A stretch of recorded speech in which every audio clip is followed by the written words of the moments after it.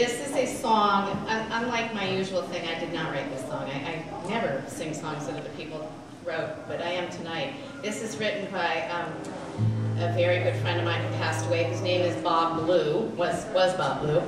And it's called Dear Mr. President, and I do have to preface it with, I do like our president, okay? So this isn't me making fun of our president. It was actually written a long time ago when we had a different president, whose name will remain unmentioned. Okay.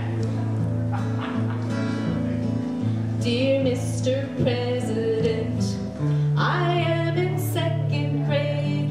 My teacher thought that I should write this down for you.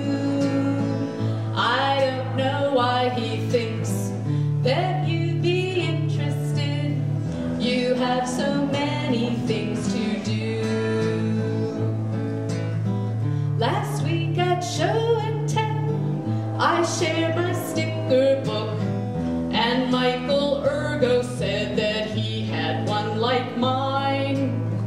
I said I had about 200 stickers now. He said he had 509. I went home after school, picked up my piggy bank, emptied it out, and then I laughed and put it down. I went to Favorite Things. It's like a sticker store. Maybe they have one in your town. I got more stickers than I probably should have got. I brought them home and then I stuck them in my book. It took me very long, like maybe half a day. Well, I'm not sure how long it took. I brought them all to school, and Michael laughed at me. He said at home he had a whole bunch more than me. He said his father owns a sticker factory and brought him home 10,003.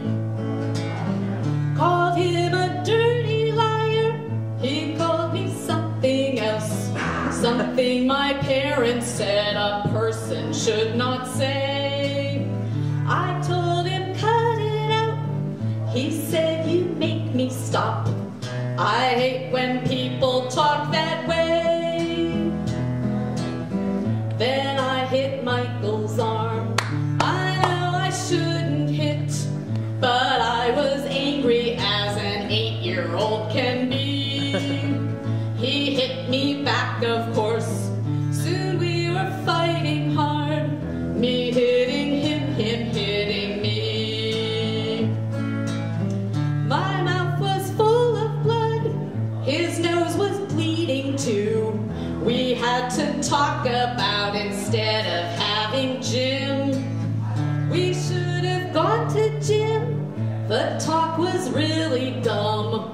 Me blaming me blaming him. I got home mad that day, threw out my sticker book. I don't know why I like those stickers anyway. You just keep buying them to say you have the most. That's such a boring thing to say. I save my money now.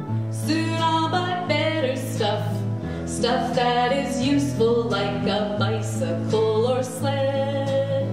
And Michael's friends with me showed me his sticker book. Not quite as many as he said. I cannot figure out